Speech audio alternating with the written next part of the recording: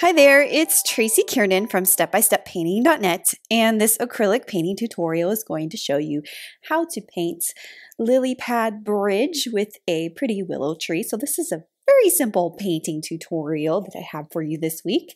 And the first thing I'm going to do on my 11 by 14 inch canvas that I'm going to be using is I'm going to spray it down with a fine mist sprayer. So I don't do this every time. I do this when I want to apply a very thin sort of wash layer of paint to this. So if you don't have a fine mist sprayer, you can actually just use a wet paintbrush, so like a regular 3/4 inch wash brush, and just kind of make sure it's clean, dip it in the water, and just apply a very thin layer of water on your canvas so that when we apply the paint, it's going to allow us to have a very thin layer that can be blended easily, and that can be our first layer, which is called like a wash layer because the acrylic paint is watered down.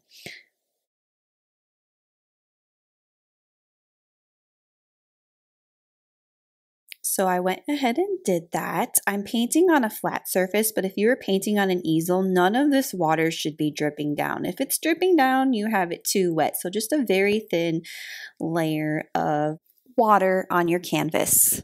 And we're going to do our background. So our background is a gradient of dark at the top to light in the middle to dark back on the bottom. And we're going to only use two colors to do that technique. I have Phthalo Blue, which is a very dark blue color, and titanium white. So I'm going to load my brush in the Phthalo Blue, and you can start at the top or the bottom. I'm going to start at the bottom, and I'm going to apply the Phthalo Blue, so left and right strokes all the way across your canvas, and it should glide very easily because of that wet layer that we applied to our canvas. And what you want to achieve is your paint kind of running out as you go up, and it should get lighter. Another way to kind of force it to get lighter is to kind of release the pressure, so you're not pressing as hard as you approach the middle part of your canvas. Kind of let go of the pressure of the brush. When you get to the middle point of your canvas, so this is an 11 by 14 inch canvas. So my midpoint is about 5.5 inches from the bottom. Yours might be different if you're working on a different size canvas, but you can get a ruler if you want and kind of see where that midpoint is. That's the lightest point of our background. And you can go ahead and load your brush in titanium white and apply the white in that area and kind of blend it with your blue. So your blue is dark at the bottom, gets lighter, and it blends to that white right in the middle, and you can kind of blend that white down a little bit. Then I'm going to repeat the exact same thing again for the top, which would be our sky in this painting. So you want to go ahead and rinse your brush off all the way so that we can start fresh with Phthalo Blue so that the top of our sky can be dark, and then it's going to do the same thing. If you need to apply water to that area again, you can. Just be careful if you're spraying it. Don't spray the bottom part of your painting because your paint will run if you do that. But I'm going to turn it over and I'm going to do the same thing. I'm going to start at the bottom and with the Phthalo Blue, so load it with the Phthalo Blue. So this is our darkest part, and it's going to be dark because I'm pressing kind of firm with my brush. I'm going left and right across the canvas. It's gliding nicely across because of the first layer of water right there. And I'm just going to, as I'm working my way up, kind of release the pressure and let my paint run dry so that it gets lighter. And then grabbing titanium white when you get to your midpoint so that your middle part of your painting is brighter, so that horizon line where the water area and the sky meet, that's our horizon line. So I'm just going to grab some white in there, and I'm going to go back in my middle area and just apply that white. It does not have to be perfectly center. If it's a little higher at top or a little higher at the bottom, it's okay. It doesn't have to be perfect. So I'm just applying that white, kind of blending it down just a little bit, but I want to make sure that the top and the bottom are a lot darker than the middle. So what you can do now is, if you have leftover paint on your palette, you can take that and you can go ahead and paint the sides of your canvas with your blue and white, because we are done with blue and white for now, I believe. And the next step you need to do is let this dry. So this is a good time to take a break and come back, or you can get like a hair dryer and dry it real quick and do this next step. So this next step, I'm going to be using a chalk pencil to draw in my composition of this. You can skip this step if you feel confident about just painting it in, but I like to use these chalk pencils to kind of draw a roadmap of what I'm painting, so I kind of know what I'm doing and where I'm going. So the first thing I'm going to do with my pencil here is to draw this little peninsula island thing that our willow tree is growing on, and our island, we'll just call it a peninsula. Our peninsula is about the center point. So if you find where your horizon line is and the bottom, and you just kind of find the center of that, you're going to draw kind of like a narrow land area, kind of a hill, kind of goes out to a point almost to the middle, but it's not exactly to the middle of the canvas.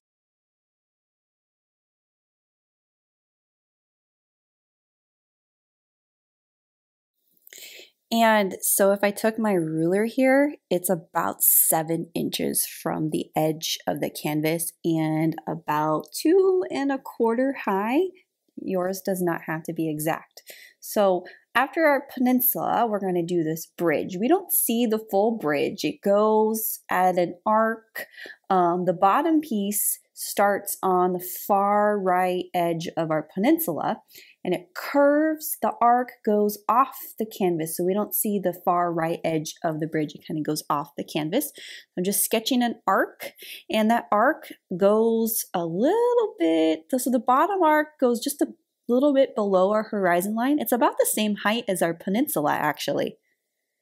And I'm going to use my ruler to help make these vertical lines for our bridge. So this one goes up about 3 inches. So I did a vertical line at the bottom of that, and that's going to help me offset this top arc. So it's offset about 3 inches. But again, it doesn't have to be exact. So we are above our horizon line at this point. So this top arc piece is above the horizon line.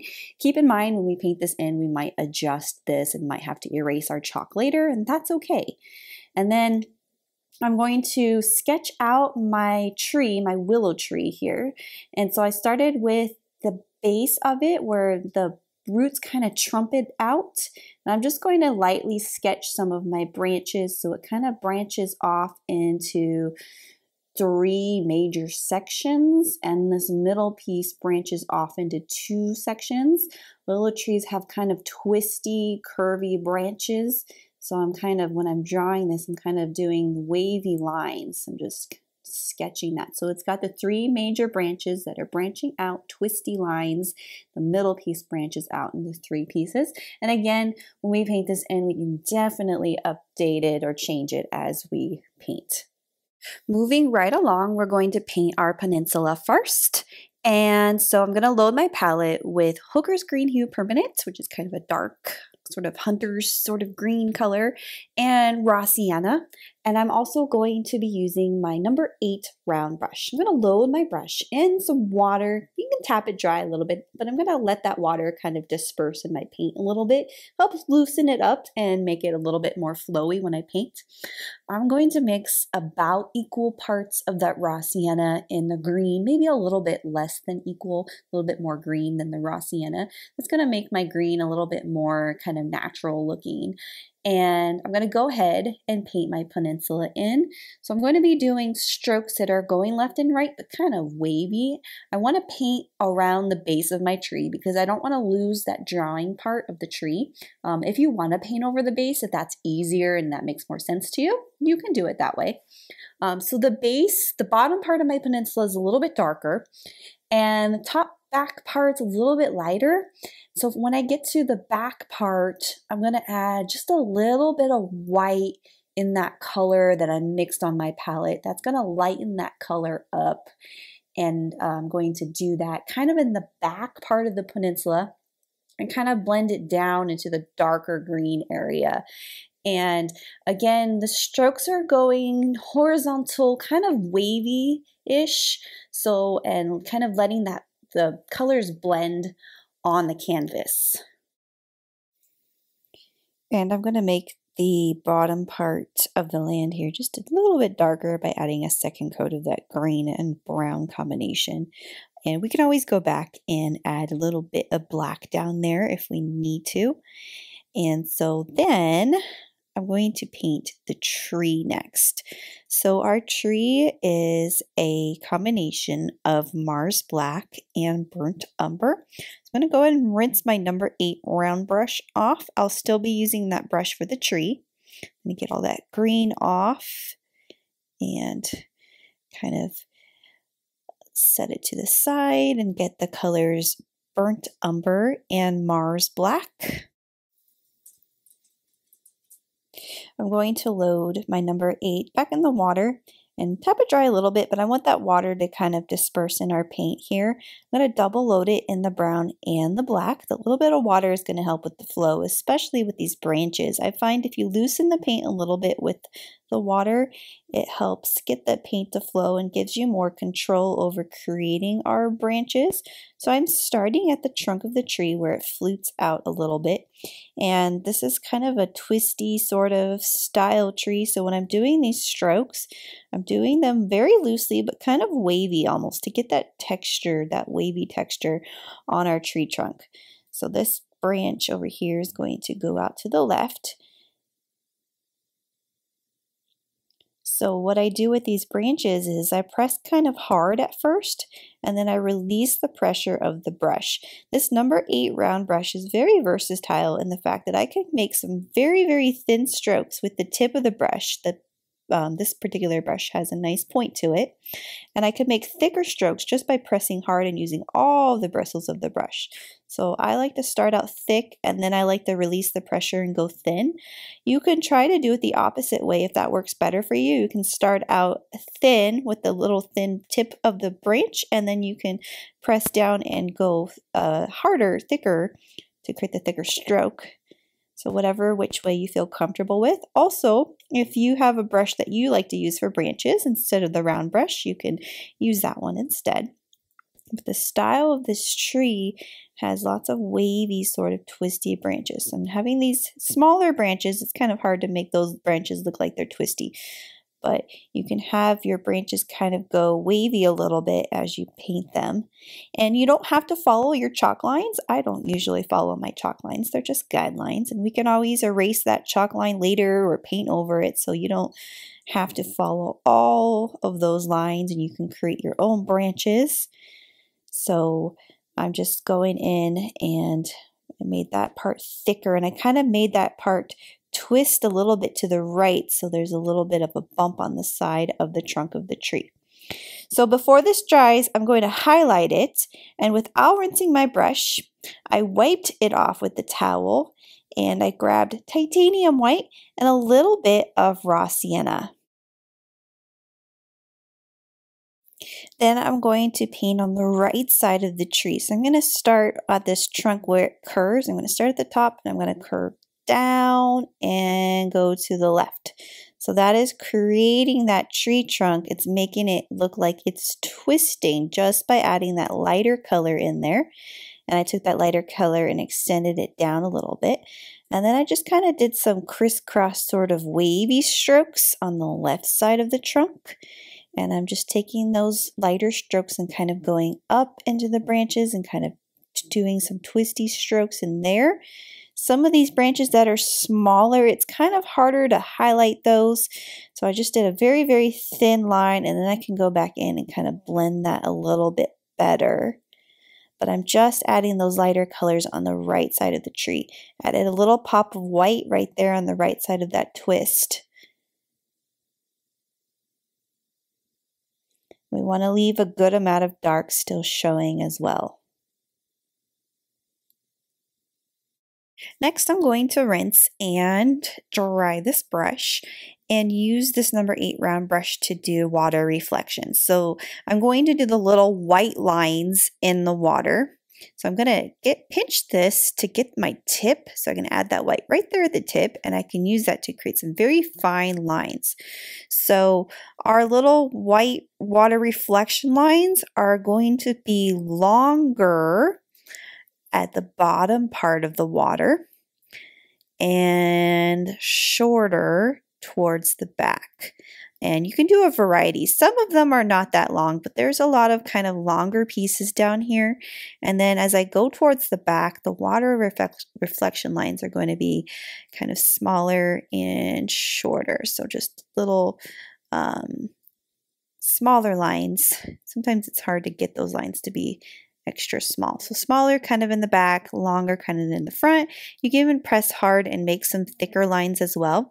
Just don't do too many because it might look a little bit too busy because we still need to do the tree reflection, the bridge reflection, and our lily pads. So we don't want to have too much going on in the water. So just a few subtle little lines kind of all over, and we can always go back and add more if needed.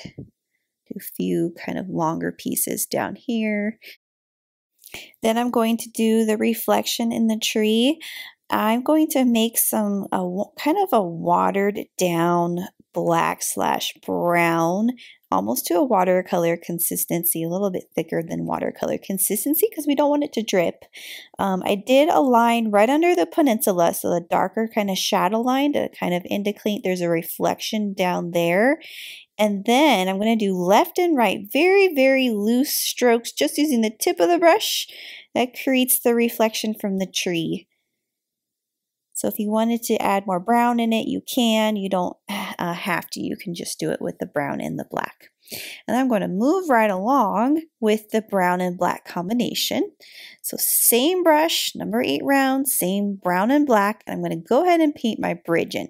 So you want to be kind of careful here, kind of a steady hand. We drew our bridge out, so we see our little arc here. We just want to kind of sketch it lightly at first, and then I can make the bottom part thicker if needed. So I'm doing the bottom arc first. If your paint is not flowing, add a teeny bit of water in it to get that to flow nicely. It should be a thin layer of paint. And then up here as well, this top part, I'm just using the tip of the brush to kind of sketch the bridge. So I get my line in the way I want it to look, and then I can go back over it and I can make it thicker by kind of pressing harder on my brush, making it thicker.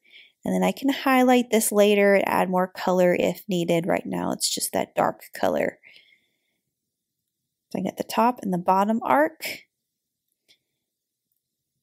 And if I want, I can grab some raw sienna and add a little bit of, if I wanted color variation in that, if I didn't want it just to be dark, I can go in there with some raw sienna, just kind of add that to the top part of our line.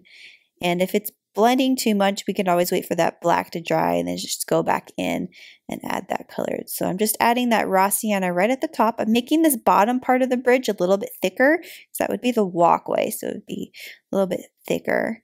This is a kind of a basic bridge.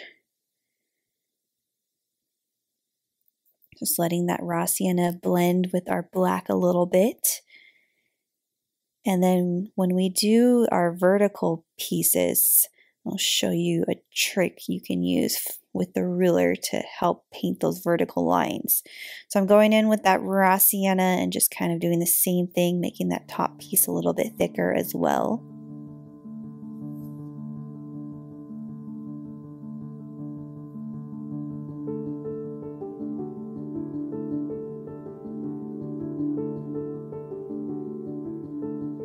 And then our vertical pieces, if you get a ruler, so just a straight edge or a ruler, and just kind of line it up with the side of your canvas. You can also use a T-square for this.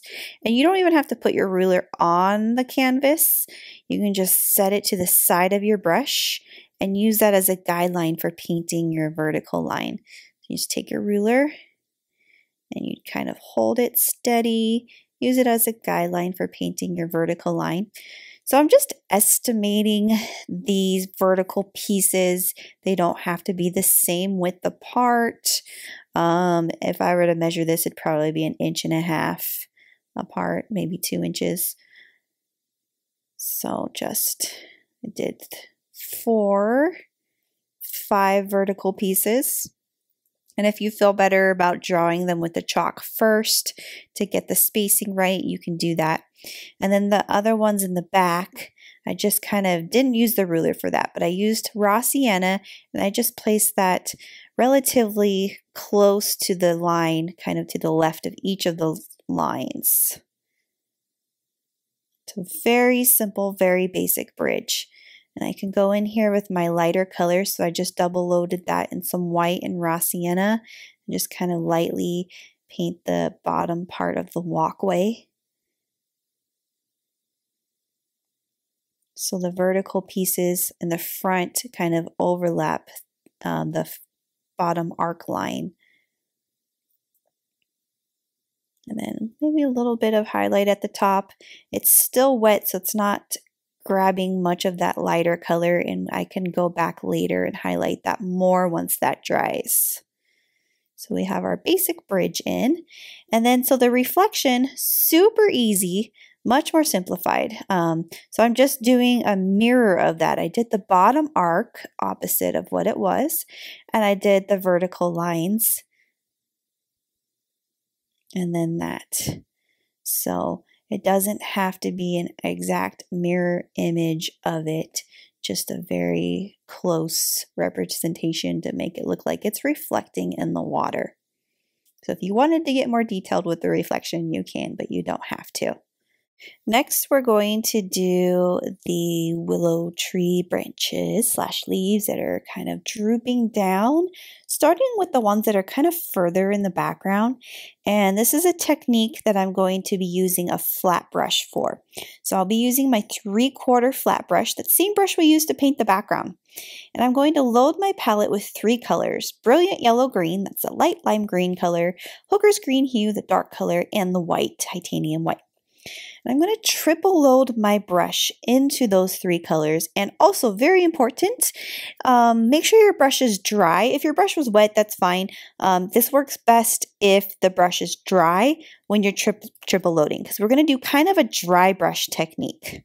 So I loaded it in all 3 of those colors, and I'm going to start at the top, and I'm going to drag quickly, kind of flick my brush, and you should get kind of an airy, feathery look here when you start at the top and you just kind of flick the brush and release the pressure very fast to where there's like barely any paint on the canvas. So it's got to look like a dry brush technique. You can do that full width, or you can also, and I did a variety of this, you can turn it on its side and do the vertical part of the brush, and that creates some thinner strokes, and you can kind of drag that down a little bit further. So some of those strokes are longer and some are shorter. So you want a nice variety of that.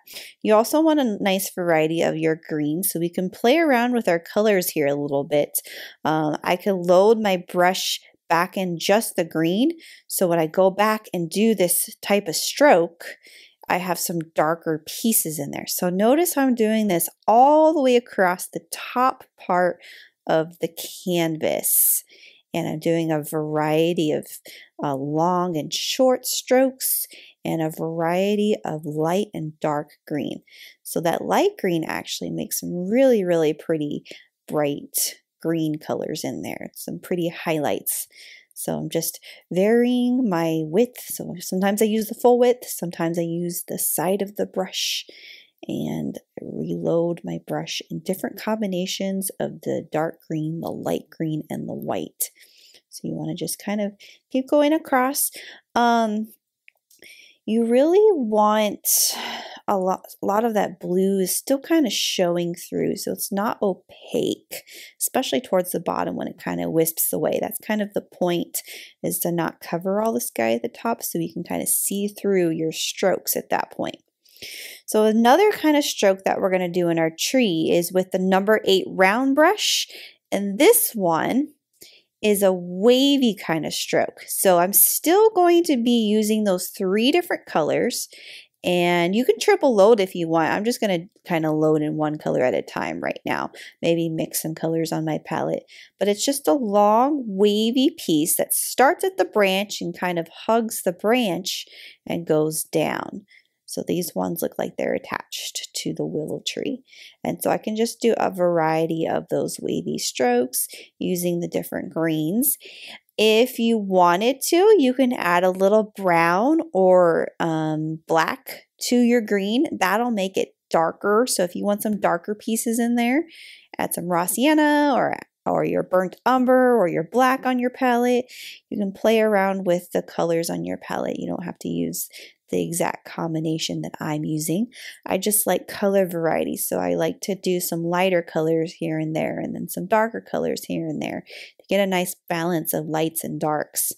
So this round of willow tree pieces, they're lighter, so I used white this time, but I'm using more of the tip of the brush to create some thinner strokes, but it's still the wavy style of stroke. And I'm going to do kind of the same thing up here. Long, wavy pieces, variety of lengths.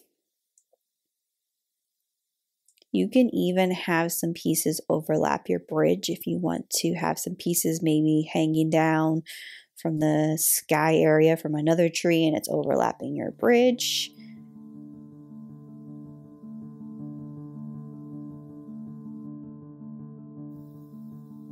So I'm just going to do that over here on the right. I'm going to take this, have a long wavy piece, and that one it kind of looks like it's going behind the bridge.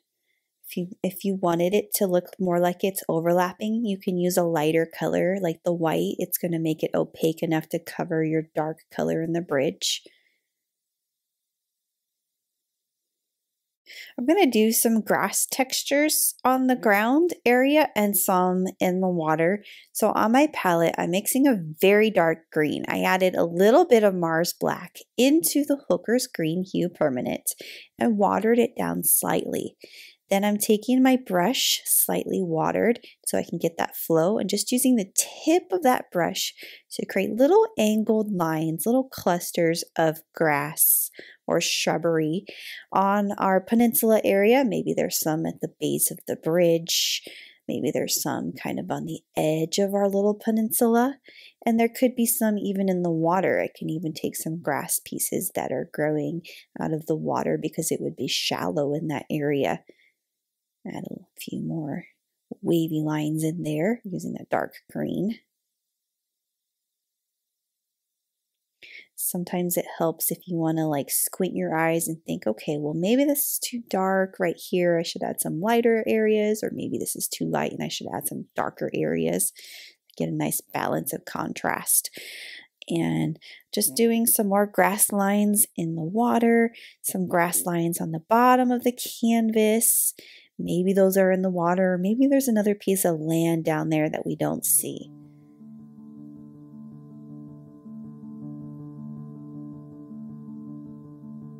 And some more grass lines over here in the lower right corner area. So I think we are ready for our lily pads. And for the lily pads, I used this number 4 round brush. It's a smaller brush. It's going to give us more control over making these small lily pads. And the colors I used are the same colors I used in the willow tree leaves.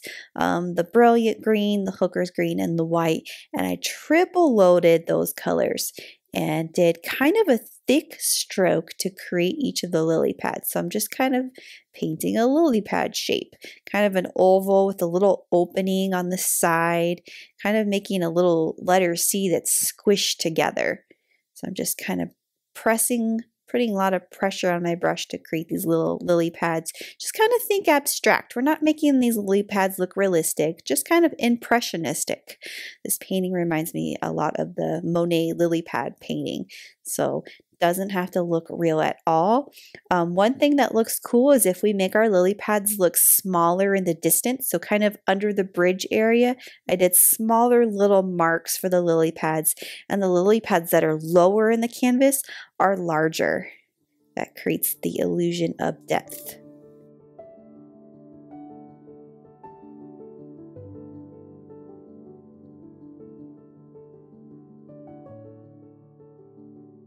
I also took the green, the darker green, and just did a little line on the bottom of each of the lily pads to create a darker area or shadow or reflection towards the bottom. So I did that with the dark green. Just a little tiny darker green mark on the bottom of each of our lily pads. You can even use that darker green to create dark lily pads. You can have a variety of light and dark and medium green lily pads. They do not all have to be the same kind of green. While our lily pads are drying, I went in and touched up some of the branches in the tree just to make some of the branches look like they're overlapping our greenery.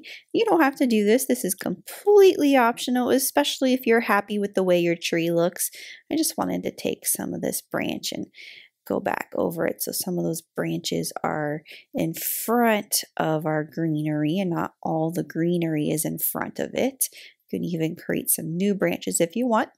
That's the number 4 round brush, by the way, and using the black and brown combination, the same color combination I used to paint the branches initially. And then you'll want your lily pads to dry and make sure they're dry, and load your palette with medium magenta and freshen up some titanium white if you need to. And we're going to use our number 4 round brush, kind of dry that all off, thick strokes again with these flowers. So I'm just going to grab my pink and I'm just going to do a very basic like little stroke that goes from the bottom of the flower piece and just kind of goes upwards. So I'm going to do it with this one. So just kind of a little diagonal lines, kind of curved / diagonal lines that go from the bottom, kind of curving up, kind of like releasing the pressure, doing each stroke from the bottom and just kind of stroking upwards to create the simple little lily pad flowers. So I'm going to do that on all of them. For the smaller ones in the distance, I don't have to do that kind of stroke. I can just do like a little dot of pink on those. And if your pink's not standing out and it's not looking very bright, you can add a little bit of white into it. The white will help that pink look kind of brighter and more opaque. So if you want to, you can go back in with your white and just kind of go over some of your pink pieces, or just do a few strokes over some of your pink pieces, and that'll make the pink flower piece stand out a little bit better. Grabbed a little bit of my dark green there, and I just want to do a little bit of shadow reflection. I did that earlier with the bottom part of the lily pad, but I just wanted to do a few little subtle lines kind of under, not all of them, most of the bigger ones. Just a little bit of reflection underneath. Doesn't have to be something too detailed. I'm going to rinse. I'm going to be doing touch-ups for the rest of this painting. For the most part, it's finished, but I want to touch up a few things here, including the bridge. I want to add a little bit more color to my bridge. So I grabbed white and mixed it with some raw sienna. So now this bridge is dry, I can go back and I can highlight this top part with a little bit of that raw sienna and white. Kind of gives it a little bit of brightness at the top. So maybe some light is hitting that area right there. And then right here as well on the walkway piece. So that kind of brightens our bridge, gives it a little bit more color so it's not just a silhouette style bridge. And of course, if you just want your bridge to be the solid black color because you don't want to do the highlighting, you don't have to do that. You can definitely simplify that. And then same thing with the tree. I wanted to add some brighter colors in there. So with the raw sienna and white, just going back in and adding just a pop of that lighter color right on the far right edge, especially the part where the tree kind of twists.